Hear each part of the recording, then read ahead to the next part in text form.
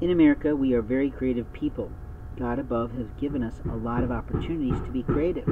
Many people are creative about a lot of things. They can sing, they can dance, they can draw pictures, they can paint art, and they openly know how to even creatively fart. But I'm being silly in that one. The reality is we do have David Letterman shows from old that were stupid people tricks.